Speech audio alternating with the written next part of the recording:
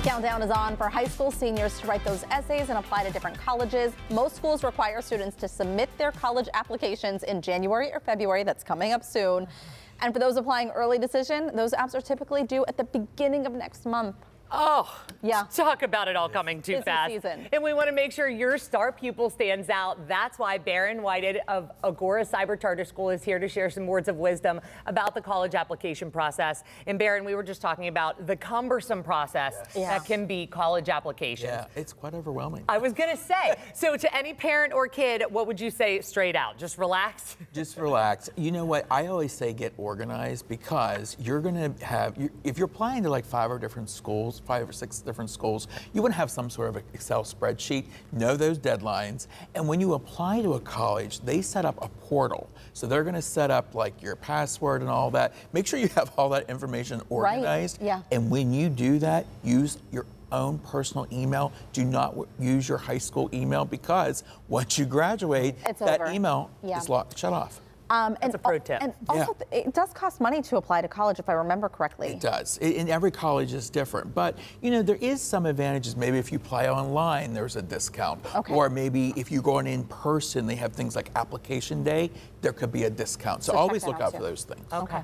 So what are some items that every school is going to need? Because I'm thinking about getting organized, and you want to have all your ducks in a row for things that every school is going to need and you need to submit. Yeah, so obviously, whether it's an essay or a personal statement, you know, they may have a series of questions. There's one application a lot of colleges use called Common App, where they do ask a series of questions, and it can go to several different schools.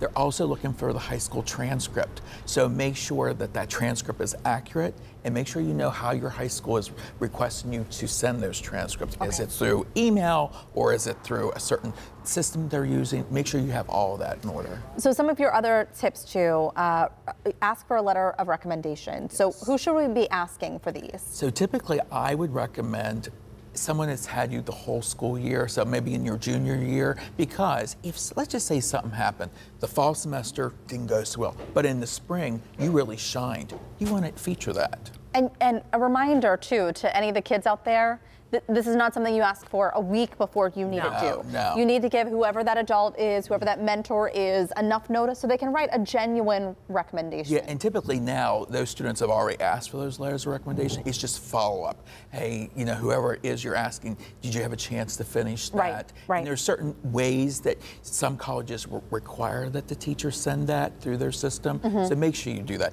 Now, obviously, you can ask school counselors, and maybe if you volunteered in your community, that's always a good thing, asking for those letters of recommendation. Okay. So say that I'm a college admissions office. What am I looking at first? I have all of these different applications in front of me. What am I looking at all, actually? Well, I think it's a couple different things. One is whatever major that they're going into, to make sure that they have those classes that they need, make sure they have that GPA. You know, a lot of colleges are still test optional when it comes to SAT, ACT. So, you know, make sure, you know, if you don't have to submit them, I wouldn't submit them, but it could feature, you know, if you had a high enough score, it could highlight you. Right. Also, with those things too, if you had a high enough score, scholarships might be an option for you. But letters of recommendation, activities are involved in. And certainly review your application. Maybe even have a second, a third set of eyes on it. Even as adults in your profession, you will have other eyeballs on whatever it is that you're doing, any project. So make sure to have somebody else review it with you. You know, trusted adult, your parent, whatever, because a lot of times when they do submit online, they can download a PDF, and it can look like, you know, look at all the typos or grammatical errors. Make sure you know submit that, you know, and have that reviewed before you submit that, because that's the least thing you want to have something show up red. Right. Oh my God. You know? Or the little squiggly line. If autocorrect fails you on your college application, like it does for us every day.